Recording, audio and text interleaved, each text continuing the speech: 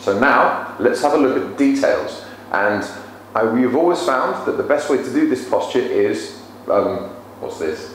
My right hand first, then left hand second, and then put both hands together. And we're going to start just by doing it in a natural stance, okay? Not with the bow and arrow stance. So if this is the finishing position for white crane, then the right arm, first thing we do is number one, turn the waist a little bit to the left. See how my arm doesn't really move. Number two, I turn the waist to the right, so I'm facing behind myself about 45 degrees. Reach out. Number three, I look forward. This hand folds into my ear like a salute. And then number four, I turn my waist to be square again. Palm strike forward.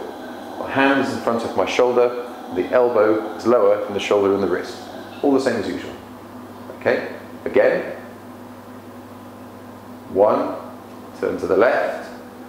Two, turn back to the right. Notice the curve of my arm. Reach out. Three, look forward.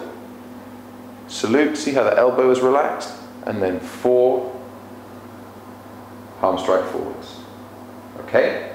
Now, let's have a look at the left hand. This, again, the finishing position from white crane. And this is where my left hand is. So number one, as I turn a little bit to the left, the wrist relaxes, so the hand is in line with the forearm. Two, chops diagonally upwards, so the fingertips here are in line with the shoulder.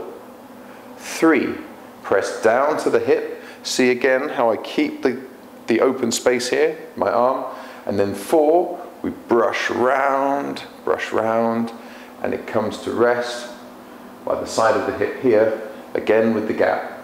You pull the hand just far enough back so if you had a mirror on this side of you, I'd see my fingertips, but I wouldn't see my wrist. Okay? Again. One,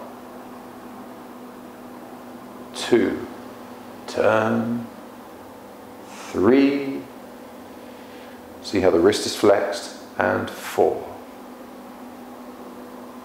Back to the side. Okay? And now what we're going to do is put them both together. One,